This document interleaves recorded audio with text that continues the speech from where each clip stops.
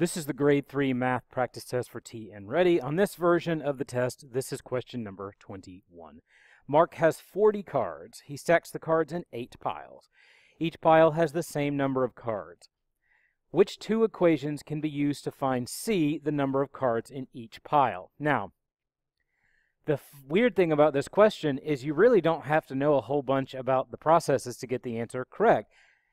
In fact, knowing the process actually makes it more difficult for you to guess, if you don't already know, the answer to the question just based off the information that's given. The question has two parts to it. Number one, there's the balance of, well, what about the relationship between multiplication and division? Multiplication is, of course, a lot of adding, as I used to say. So instead of having, say I have 4 groups of 5, it gives me 20, right? Or 5 plus 5 plus 5 plus 5. Now, this one is slightly more efficient, of course, right? But the reality is, if one of those numbers was 220, it would be way more efficient because you don't want to do this 220 times. That would be exhausting. So that's definitely not something that you want to do. So if you have multiplication, it's really just a lot of addition. Now, division is the opposite of it. With multiplication, I have this many groups of this amount, and I make this total. Division is the opposite of that. It's you start with a total, and I want to break it into this many groups. How do I get there? What number needs to go in each pile? So this is clearly, on its face, a division question. I have 40 cards.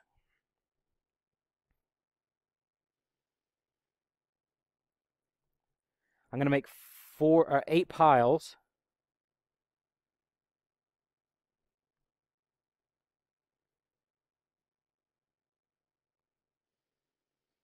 $15, $16.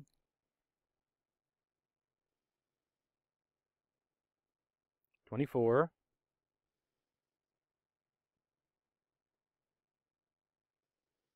$32.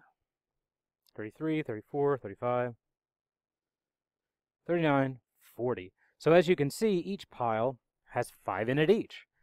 So you would think, okay, how do I get to the answer? I want to know which two equations can be used to find C, which is the number of cards in the pile. Well, the number 5 is the value of C. So I have to look essentially at the answer choices and say which one of these can get me to 5 without already having to know what 5 is. So the first one that I'm going to choose is the basic division. I've visually recreated 40 divided into 8 groups, so this is definitely 1. So this gives me a C value of 5. You'll notice that this one says 40 divided by 5 gives you C. Well, you may think, well, 8 times 5 is 40, and that gets you there, right? But the value of C is not 8, it's 5, so this won't help you. Same thing here, 8 times 5 is C. Well, we know 8 times 5 is 40, but that's a true statement, but it doesn't answer the question. It's applying the variable to the wrong term.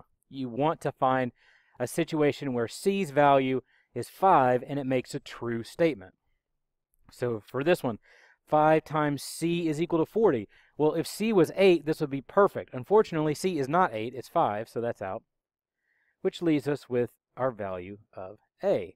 So again, you have to answer the question they ask you. Even if you know the work in your head, you knew it was 8 times 5 is 40, or you knew 40 divided by 8 was 5, that's all well and good. But you needed to have something in place to remind you, like I did here, that C's value needs to be 5 when I substitute in those values here. If I apply the wrong value to C, then I pick the wrong answer. It's as simple as that. Now, as we get to this, you'll want to make sure that you write the letter next to your problem. Well, you don't have to, but that's what I would do. Because when I transfer over to the answer sheet, I don't want to make some little mistake in having to go through all this hard work and then miss it because I bubble in the wrong thing. But if I have the letters here, it makes it easier for me to follow along and bubble in correctly. I don't get lost when I go back and do that. You know, get a plan for that. That way you don't make that little mistake that costs you a bunch of points for no good reason.